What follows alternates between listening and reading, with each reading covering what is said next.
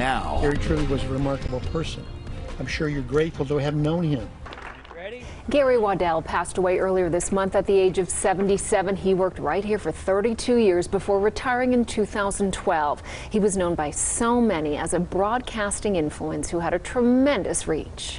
That's right. Well, over the past few weeks, I've heard so many stories and, of course, great memories. And even though I never met Gary, he definitely had an impact here in the community and, of course, here in the station. Very clear impact here. Certainly did. Gary Waddell leaves behind a legacy that will always echo in our halls.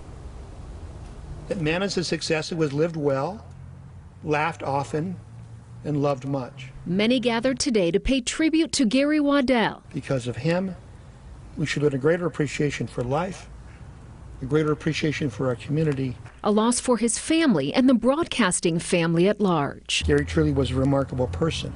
I'm sure you're grateful to have known him. Gary arrived in Las Vegas in 1970, working for KORK Radio. Then made his jump to TV in 1980, working for KLAS TV until his retirement in 2012. That was the beginning of a remarkable 32-year career. And he made Southern Nevada broadcasting history as the longest anchor. And he joined up with Paula. Gary covered many of the events and moments that left lasting impacts on our city, from the MGM fire in 1980. The latest reports are that the fire is out. To the PepCon chemical explosion.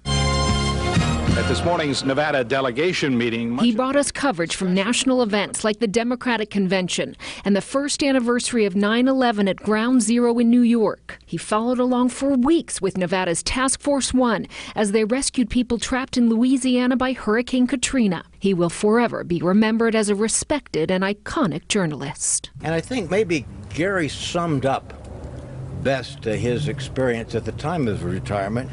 And he said, you know, I've had a front row seat on the history of Las Vegas. And so he did. And so all of us were so grateful to tune in to Gary and listening to him to share it and explain it with us. And they did mention his tarantula, Frankie, during today's ceremony. Gary, of course, is in the Nevada Broadcasters Hall of Fame, the KLAS Hall of Fame, and he's won a slew of broadcasting awards.